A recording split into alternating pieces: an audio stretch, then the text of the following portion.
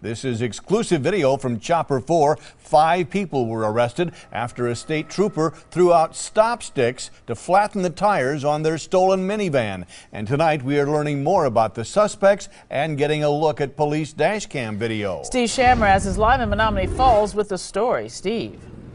Carol and Mike, Menomonee Falls police had their own camera rolling on their pursuit of that stolen van. And if you thought it looked fast from the air, you should see how it looks from the front seat of a squad car. The stolen minivan in yesterday's chase was moving so fast, Menomonee Falls police raced to simply catch up.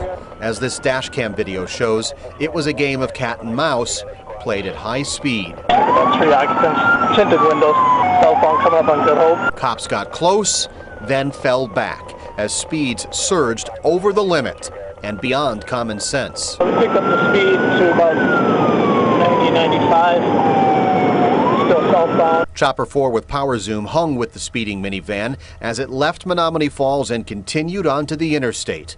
Our camera was there as a state patrol inspector threw spike strips in its path.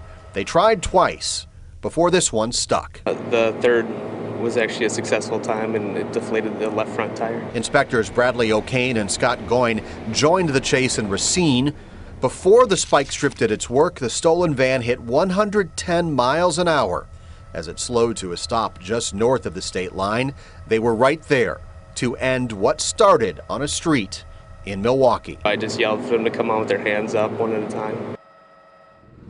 We're still waiting on potential charges against the 5 suspects that were in that van. We do know they are all young, between 17 and 20 years old. On your side, live in Menomonee Falls tonight, Steve Chamraz, today's TMJ4. Those officers did a great job. Thank you, Steve.